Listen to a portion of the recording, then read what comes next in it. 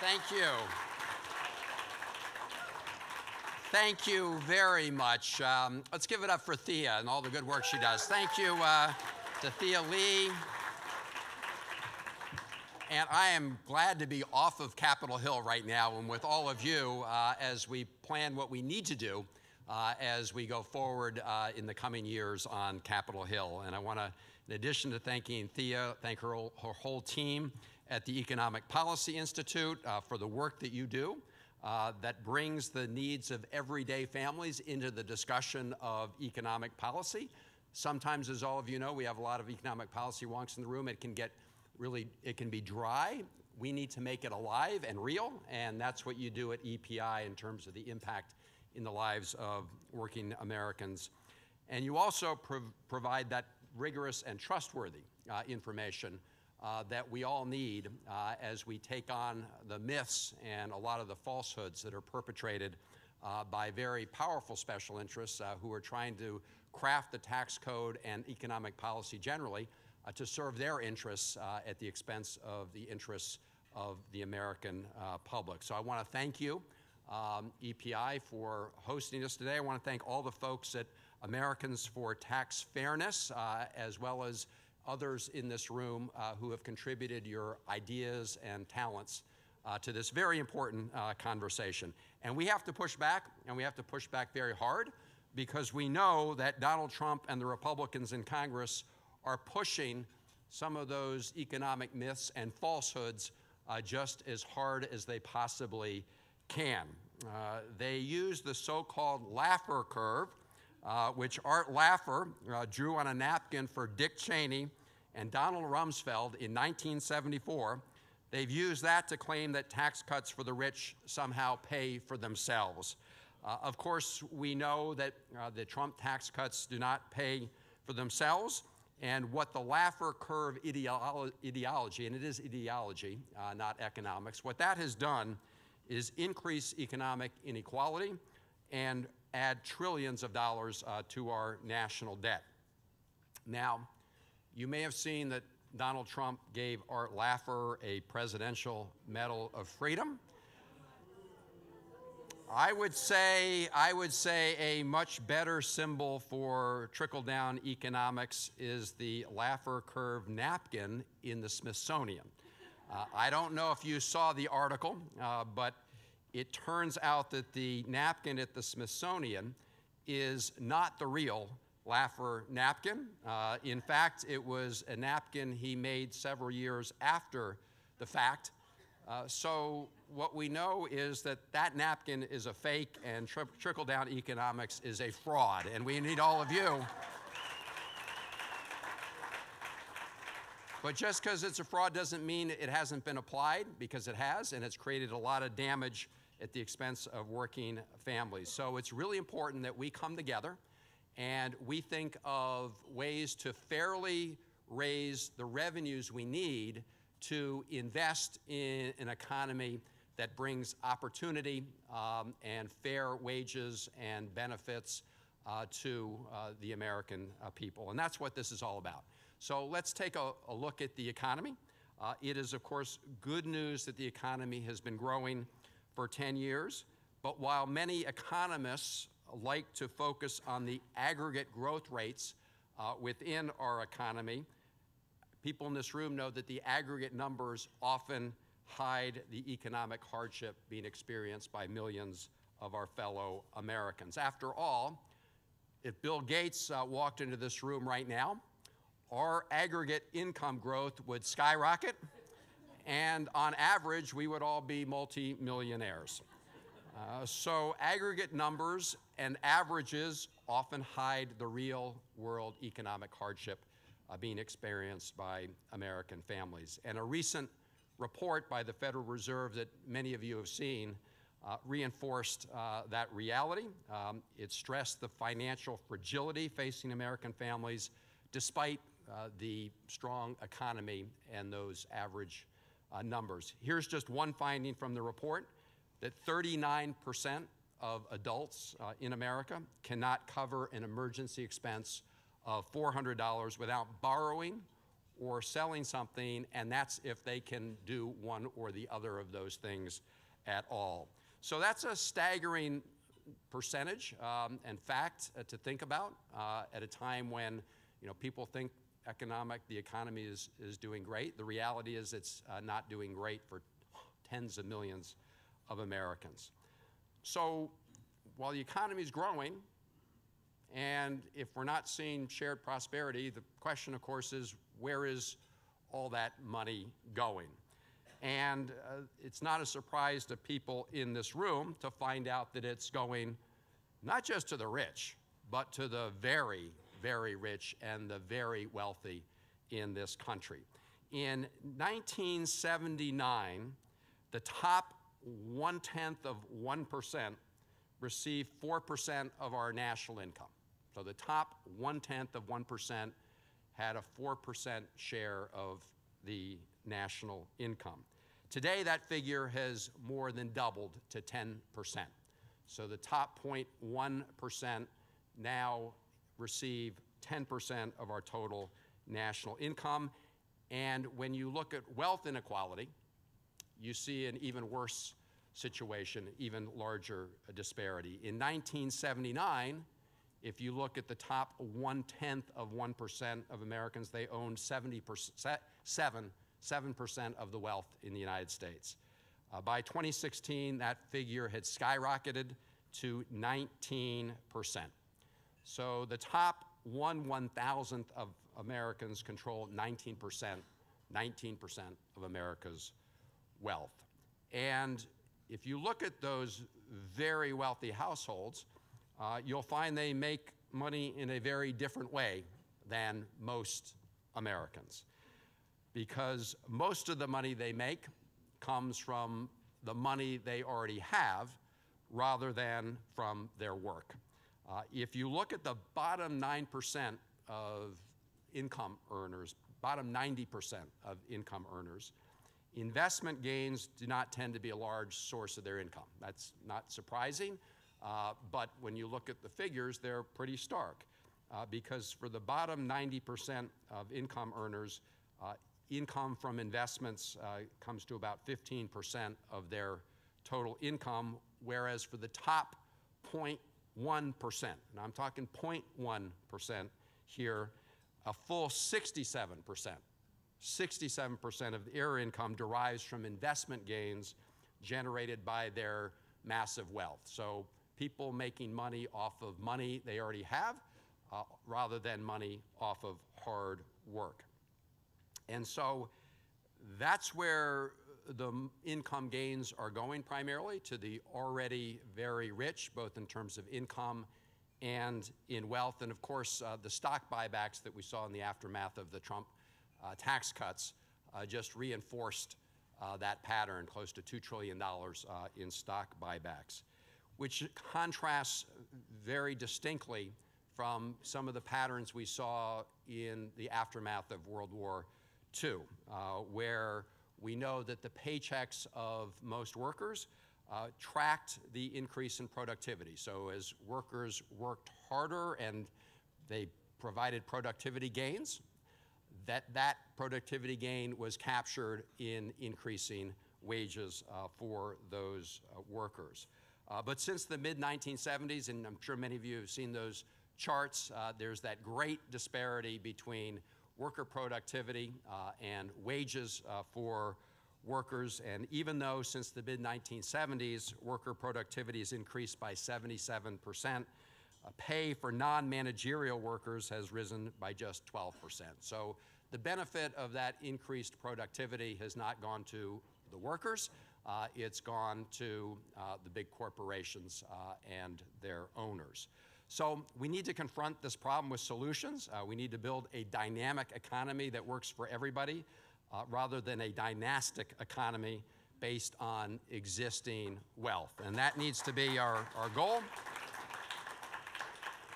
So I just want to mention some of the proposals that I'm going to be introducing in Congress, some I've introduced, and there are lots of good ideas out there. And the key is for us to coalesce around some major proposals so that When there's a majority in Congress, and that will be sooner rather than later, to get this done, we'll be able to hit the ground running.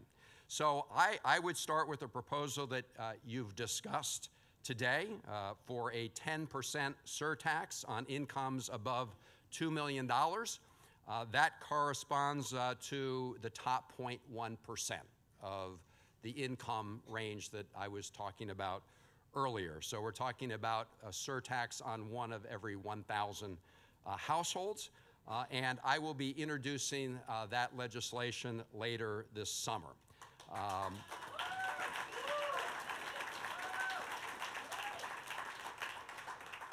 Unlike the existing tax system, this surtax on very high income earners will not give special treatment to people who make their money off of money compared to people who make their money from work. The surtax will apply equally to labor and investment income.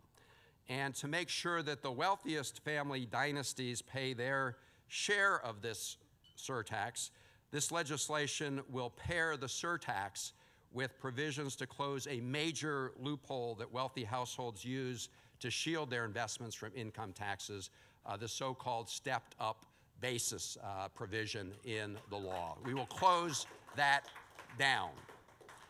Here's how it works right now, right? Normally when you sell an investment, whether it's stock or some other kind of investment, you pay capital gains on the profit that you make at sale. But when someone holds that investment, like a stock, until they pass away, their heirs inherit the asset without anyone ever paying income taxes on the gains that accrued during that person's lifetime. In fact, if you look at the estates worth more than $100 million, you will find that 55% of that value has never been subject to a tax and never will because of stepped-up basis. So as we work with tax experts to design provisions to close this loophole, we will start with something that President Obama had put forward in his budget that contained a similar measure to close the loopholes, but also made sure we put some provisions in place to protect truly middle-class households and truly family-owned farms and businesses.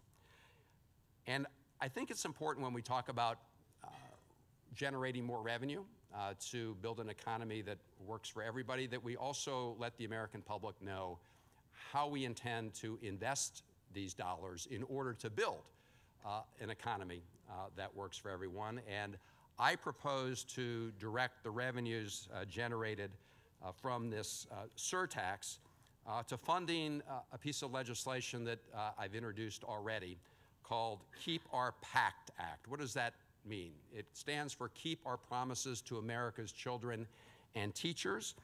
And what it will do is address a huge shortfall in federal funding for education K through 12. Let me give you a couple facts here, because if you look at the root of our education funding system, and I'm referring to our K through 12 education funding system, it is based on a fundamental inequality, which is that in the United States, we developed a system where the property tax is the primary funding source for our schools. Well, not surprisingly, if you come from a relatively wealthy community, you're going to be able to generate a lot more revenue for educating the kids in your school system, whereas lower income neighborhoods do not have that capacity. Now, state government and federal government is supposed to address that fundamental inequality, but we are falling woefully short at the federal level. I just want to give you a couple figures to highlight that point. If you look at the formula, this is for Title I. Title I funding is the main source of federal funding to correct this inequity. If you look at the funding formula in law, it would have authorized funding for Title I schools at $48.7 billion in 2017. $48.7 billion. Instead, Title I was funded at just $15.4 billion. That is a $33 billion one-year shortfall in the federal government's commitment to K through 12 education in the United States of America. We have the formula in law, but what happens is whatever money's appropriated, it just gets prorated. So although our law says we're authorizing K through 12 at what we think is necessary to provide a quality education for every child, we are shortchanging them in a massive way. If you look at the special education funding formula, you'll find the same thing. This is the IDEA, Individuals with Disabilities Education Act, a very good thing Congress did back in the 1970s, saying every child should get an equal education regardless of disability. And Congress made a commitment at that time to fund special education at 40% of what the cost would be. They said this is not going to be an unfunded mandate. We're going to share with local school districts in the costs of meeting this common goal. Well, if you look at the funding for IDEA today, it's not at 40%. It's at about 15% in terms of the federal share to the costs. And what does that translate into real dollars? Well, if we'd been at the 40% promise level in 2017, it would have been $33.5 billion from the federal government, but Congress appropriated about $12 billion. So that's a shortfall in 1 year for special ed at $21 billion. And of course, when schools are shortchanged on special ed funding, it means they have less funding overall to meet the needs of our kids and their educational requirements. And if you look at just a 12 years, over the last 12 years, which is, about first grade through 12th grade, if you look at the shortfall in Title I and IDEA funding over that period of time, it comes to a whopping $580 billion. So we have lots of conversations at the local level in terms of class sizes and teacher pay and trying to make sure that our kids are getting adequate education when the federal government is, by its own measure, falling hugely short of what we as a country said would be required. So I propose to make those investments using some of the additional revenues generated through the SUR tax.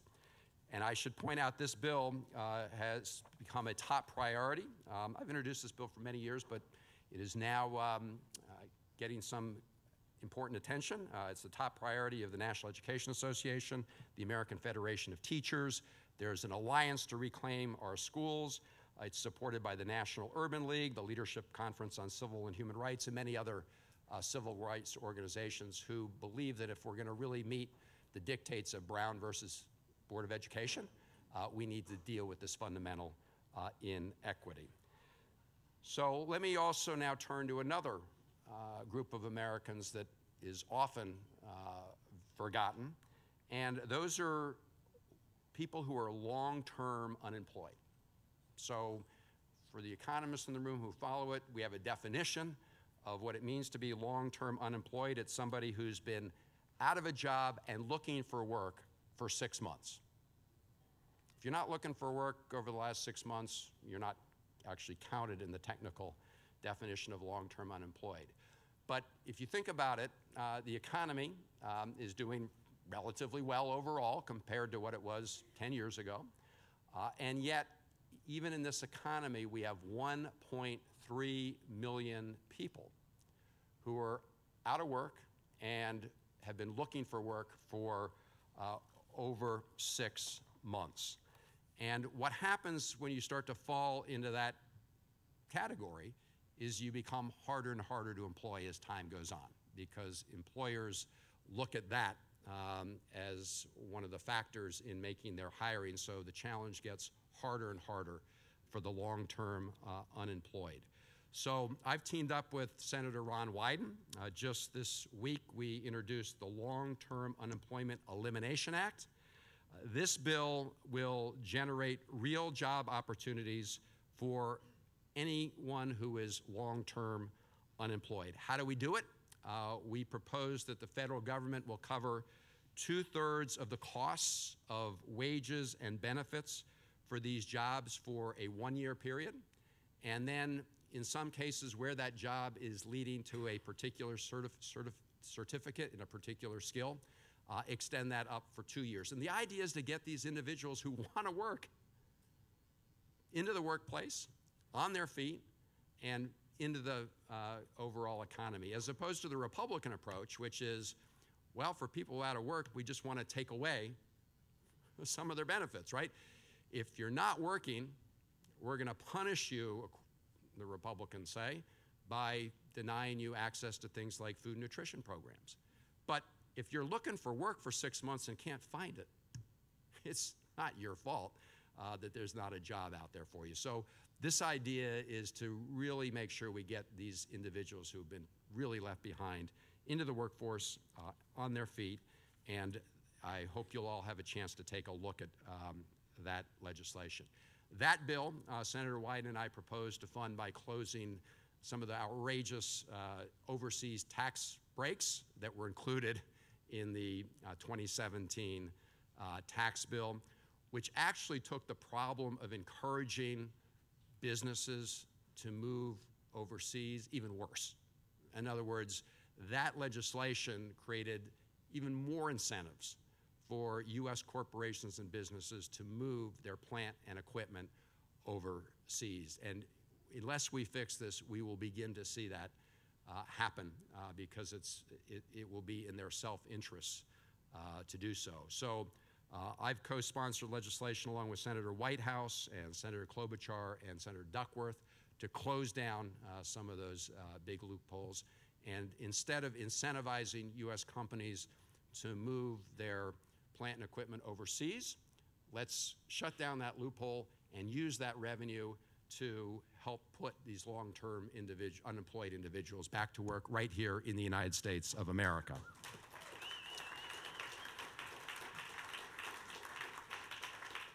Finally, I want to address one other tax break that we need to address, and that relates to the estate tax. We need to, as all of you know, that if you look at the 2017 law, Republicans provided a big giveaway to the wealthiest estates in the country. And the reality is that Republicans continue to pretend that the estate tax as it was somehow impacts lots of Americans. Simply false, like the Laffer curve. Less than 1% of estates in this country pay any kind of estate tax. Less than 1% of estates under the earlier formulation pay any estate tax. And of course, it's intended to prevent the rise of a permanent aristocracy in the country, but as the figures I cited earlier show, we are building a bigger aristocracy every day when you have the top 0.1% of the country controlling 19% of the nation's wealth. So I introduced a bill today to take the estate tax levels back to where they were before the Trump tax giveaway to these big dynasties. And it's got a very simple title appropriate for today. It's the Strengthen, because I'm going to use this funds for Social Security strengthening, Strengthen Social Security by Taxing Dynastic Wealth Act. Look, what we would do is take the estate tax back to where it was, as I said, which still means that the first $3.5 million of someone's estate is exempt from estate taxes. That's down from where the Republicans raised it to, which is $11.4 million. And the legislation would also take the estate tax rate back up to 45% from 40%. And the idea of investing funds from estate tax to provide retirement security has an interesting and long pedigree. First of all, more recently, I mean in the last couple decades, Nancy Altman, who is the president of Social Security Works, has advocated for this proposal.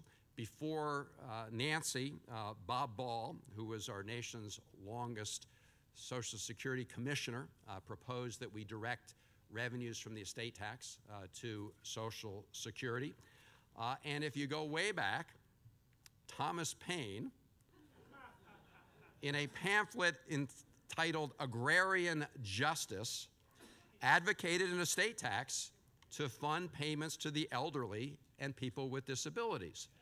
So you see that this has a distinguished heritage, and here's what Thomas Paine said, quote, "It is from overgrown acquisition of property that the fund will support itself." In other words, use the estate tax revenue to support this retirement fund, and that's exactly what the bill I introduced today will do.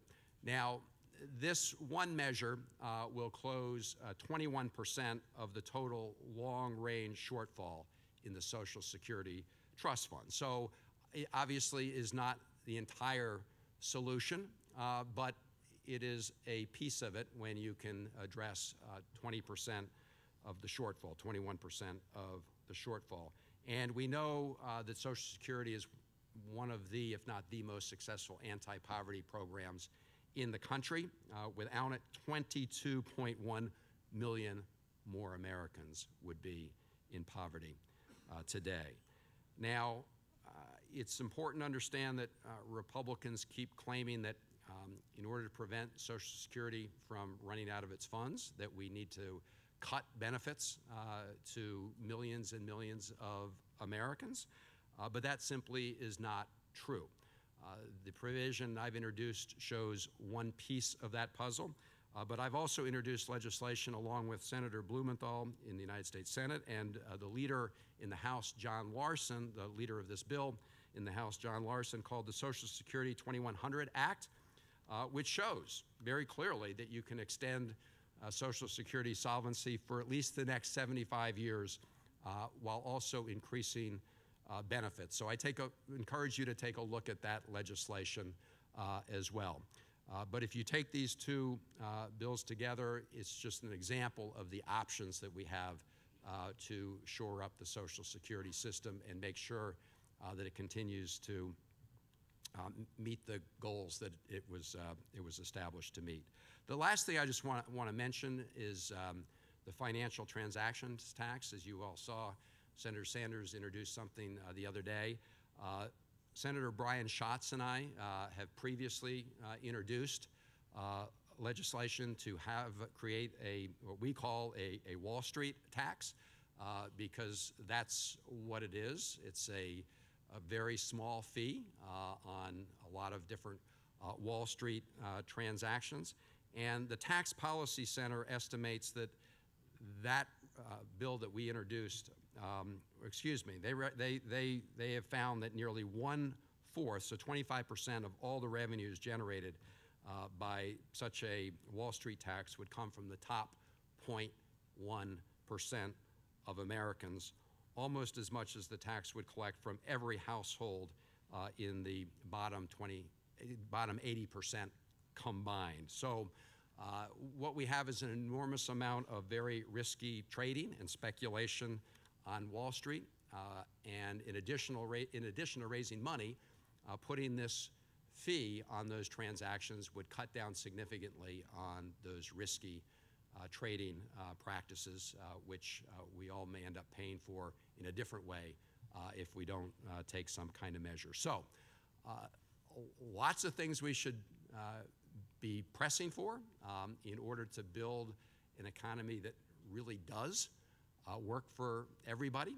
We can generate the revenue we need to invest in our kids' education, to invest in other major policies that will help lift everybody up and make sure everybody has a fair shot. So thank you very much for being part of that effort. And now let's just go out, work hard, and get it done. Thank you all very much.